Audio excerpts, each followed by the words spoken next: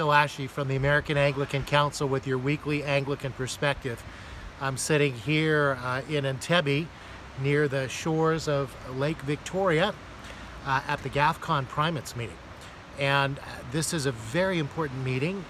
The Bible-believing, biblically faithful Anglicans and leaders of the GAFCON movement are here to plan and pull together all the loose ends for our great gathering in Jerusalem in June in 2018. And I can tell you from the reports I've heard that the organization of this is magnificent.